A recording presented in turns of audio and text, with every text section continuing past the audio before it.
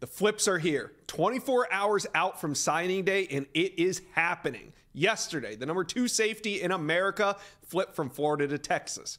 Yesterday, QB Dylan Raiola flips from Georgia to Nebraska. Yesterday, running back Jordan Lyle flips from Ohio State to Miami.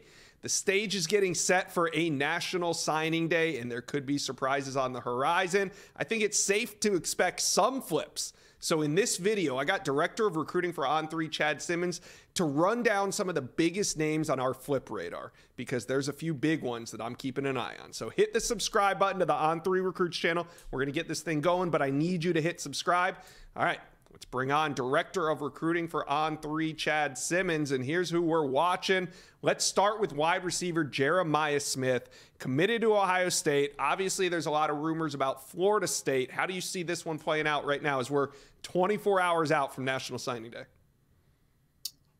Yeah, we've been talking about Jeremiah what seems like for forever, Josh, you know, in his recruitment and just will he stick with Ohio State? He's been committed now since, for a year, last December in 2022. So when we get down to it, you know, I think right now he stays with Ohio State. Now, there has been a little bit of chatter about maybe Florida is making a late NIL run, trying to pair him up with DJ Lagway at Florida. They're not completely, I guess, ruled out. But again, I still hear Florida State's the biggest competition there. But right now, nothing's led me to change my narrative, and that's he stays with Ohio State.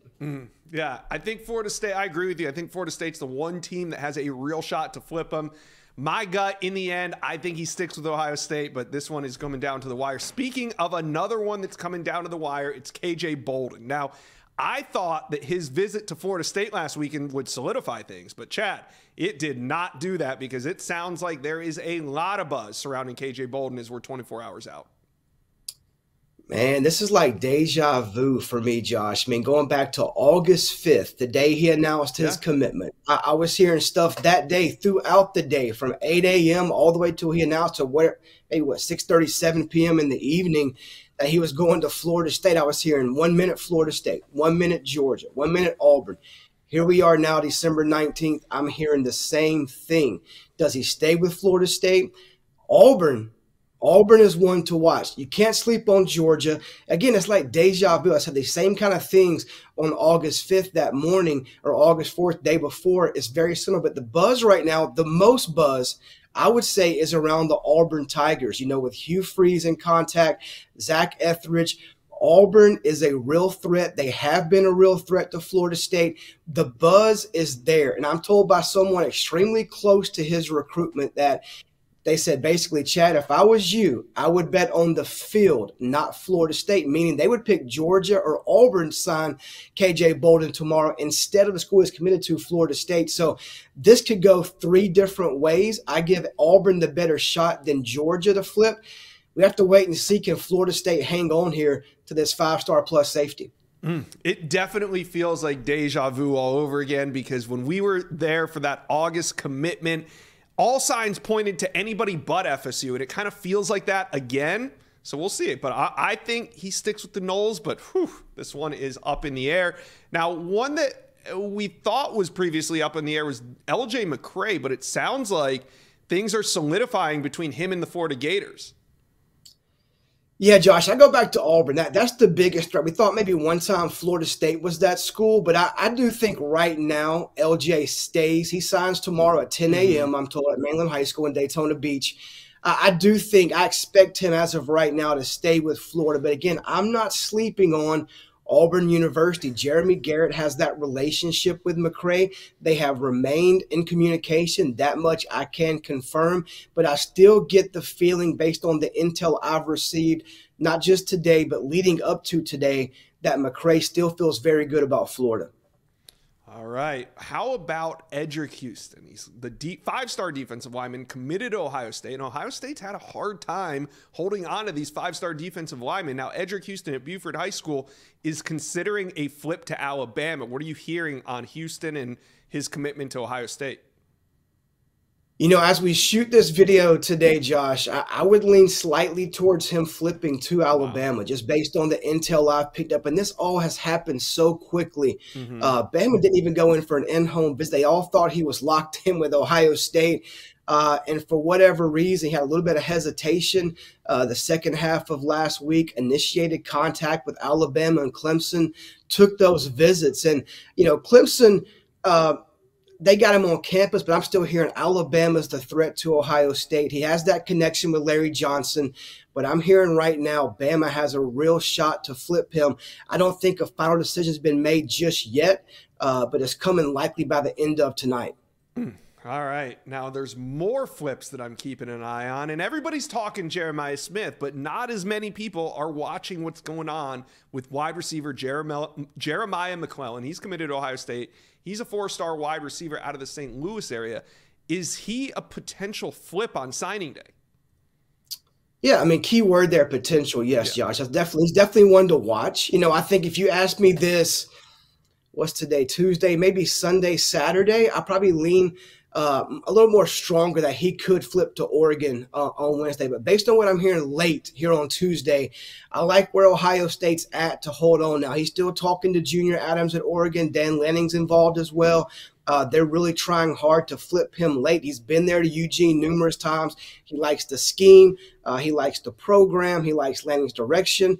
And then moving to the Big Ten, where he can play closer to home in those away games, being in Missouri, I think that also factors into this decision too. But right now, based on what I'm hearing, maybe Ohio State has weathered that storm and has gained the momentum back late. But this was not done either. He's on flip watch, but I lean towards him sticking with Ohio State. All right. Hey, Ohio State's going to have to hold on to some of these guys. I don't know how they're all on flip watch, but Ohio State is playing some defense down the stretch. Now, running back Kevin Riley is committed to Miami, but last night, Miami flipped Jordan Lyle from Ohio State. Does this open the door for Alabama to flip Kevin Riley from Miami? Yeah, I think I mentioned musical chairs with that running back position yesterday when we shot video, Josh, and everything's kind of fallen into place. We thought Lyle would flip, he flipped. Raiola flipped, he flipped. I mean, we've kind of seen this stuff building for a few weeks now, and the Lyle chip fell Miami's way from Ohio State. I think that helps Alabama flipping Kevin Riley. So right now I feel pretty confident that Riley, who's from Tuscaloosa, stays home with the Crimson Tide on Wednesday. Okay. Geographically, it makes sense. All right, moving on. We'll finish up with a pair of Florida commitments. Edge Adarius Hayes. He showed up on a surprise visit to Miami, kind of threw us all for a loop on Friday. But now that kind of the emotions of it have all died down, is Adarius Hayes on flip watch heading in tomorrow? Yes. I like Miami here, Josh. I mean, he's keeping, everything pretty close to the vest. I mean, I've talked to people at his high school program that he talks to on a regular basis. Him and his family have kind of shut things down here late. And I think Florida still has some hope. They can keep him in this class. But I do think with Miami getting that last visit, there's been a lot of buzz around Miami flipping multiple guys late, including Hayes. They got Jordan Lyle. We're watching guys like Armando Blunt, guys like that as well tomorrow on Wednesday. But I do like right now for Hayes to end up flipping from Florida to Miami. Florida's not ruled out. There's communication still going on. It's been a long time commit since earlier in the year. But I think everything I'm hearing leads me to think Miami has a great shot tomorrow. Okay. Now, defensive lineman Amaris Williams, it looked like he was all ready to flip to Ohio State just a couple weeks ago, but now Ohio State's out. It seems like Auburn is the best team with a shot to flip him, but the Gators are not giving up. What are you hearing on Amaris Williams? This has been an odd one, Josh. I mean, he doesn't say a lot to the media. He's taken a few visits here and there. He took his first visit to Florida, commits on the spot, goes to Ohio State a couple of times. We were all just kind of waiting for him to flip to Ohio State. Auburn swoops in, gets him on campus for that last OV. He decides not to go to Georgia this past weekend. All signs still lead to me that he flips to Auburn on Wednesday. But nobody really knows. I don't think he's told Florida officially no. I don't think he's told Auburn 100% yes, I'm in. And there's still a little bit of talk about Ohio State being in communication and still in this race as well, even though I think they're definitely the third team on the outside looking in. I think everything putting the pieces together, I like where Auburn's at coming into signing day. Whew. Well, we just went over 8 or 9 names. The only name that I didn't mention was Armando Blunt, the 5-star defensive lineman that's committed to Florida State, but all signs look like he's ready to flip to Miami. Is that the expectation on signing day? I'd be pretty shocked, Josh. Everything I'm hearing, the visit went outstanding for him and his family in Coral Gables over the weekend. I think he wants to enjoy the time as a recruit. I mean, he's reclassified, kind of skipped a whole year and a half of his high school career. He's going to enroll in college in January. So I think he's taking these final few days, enjoy it, make some phone calls, spend time with family. Tomorrow night when he signs, I think it's with the Miami Hurricanes.